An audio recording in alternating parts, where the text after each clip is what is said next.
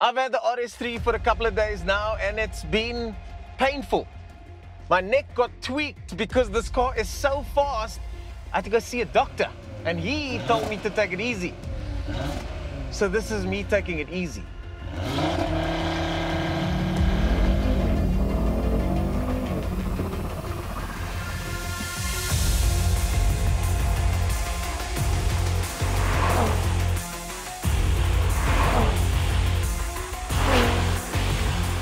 That was 0 to 103.7 seconds, a full 1/10 of a second faster than the claimed figure.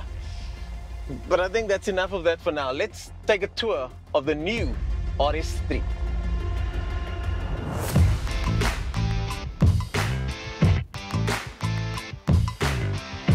You've got green details over here in Alcantara and Alcantara steering wheel as well, which gets me started on the things I don't like about the RS3. You need your hands to be perfectly clean to work the steering wheel, and after just 6,000 kilometers, this piece over here is already worn. Another option I wouldn't spec is this panoramic sunroof over here, which just makes it too hot inside the car. The dashboard comes with a host of configurable features, some of which I'm still trying to get the hang of, and this rev counter over here with its numbers that come towards the driver in the performance mode, I'm not a fan. Just give me a regular rev counter every time.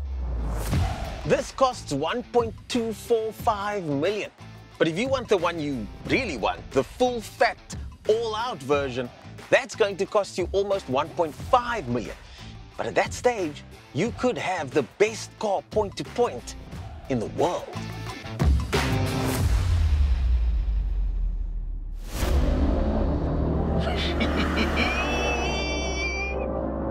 Oh my goodness. Yeah, this is an exceptionally fast car compared to any other car. And although I've listed a whole bunch of things that I might not be particularly happy with, including that price, once you put your foot down, all of that fades to the background. Those monthly repayments become a distant memory, and all of a sudden, you find yourself in what is arguably one of the best all-around cars in the world.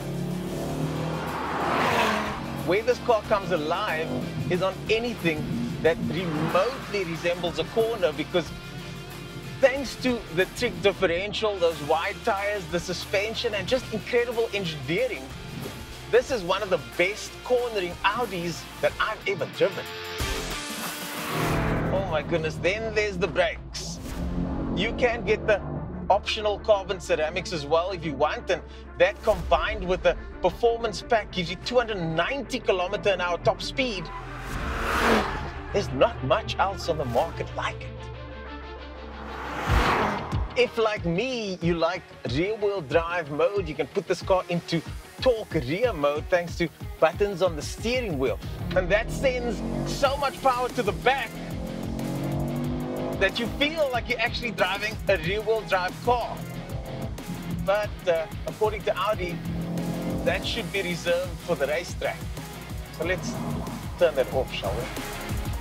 But maybe it's the Alcantara underneath my hands, or the way the pedals are perfectly placed for a car like this, or the seating position, or the seats, that just makes me want to press the RS button, drop a couple of gears, and do that again and again.